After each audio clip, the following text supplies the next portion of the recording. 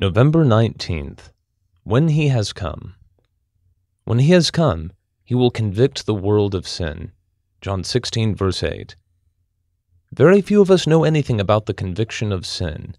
We know the experience of being disturbed because we have done wrong things, but conviction of sin by the Holy Spirit blots out every relationship on earth and makes us aware of only one.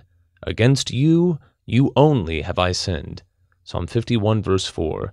When a person is convicted of sin in this way, he knows with every bit of his conscience that God would not dare to forgive him. If God did forgive him, then this person would have a stronger sense of justice than God.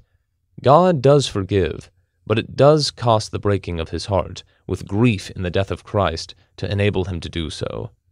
The great miracle of the grace of God is that he forgives sin, and it is the death of Jesus Christ alone that enables the divine nature to forgive and to remain true to itself in doing so. It is shallow nonsense to say that God forgives us because he is love.